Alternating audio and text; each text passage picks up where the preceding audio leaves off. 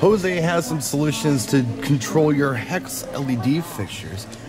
What do we got? This is the Hexcon, and so for many many years, many decades, people were struggling with the hex added features of the hex units because you got 6 colors, but now we got a unit dedicated for all 6 colors. So you can go your standard red, green. Oh, sorry. When he says like for decades, he means like for weeks. Yeah. It's really like a year and a half or something. Something like that, whenever it was. So most controllers, you got your RGB. Correct. They don't take into account the white, the amber, or even the UV. But with this controller, you have control over your added colors. So here we're running 2 fixtures, the Ultra Hex Bar 6 and this Hex part can.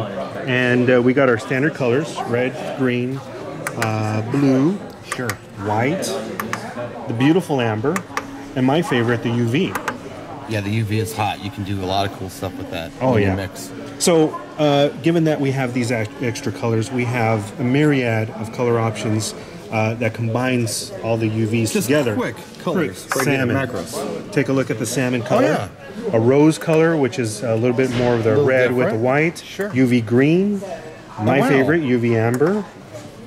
And a whole bunch of other colors. Lime. The lime is nice. I've used that one several times, the amber and the green together. Yeah, and you can also do some chases and stuff. Master dimmer, so you can control the dimming. Sure. And all kinds of really awesome things. I control multiple fixtures, do color fades, the strobing. It's really awesome. Nice. So this is the new Hexcon.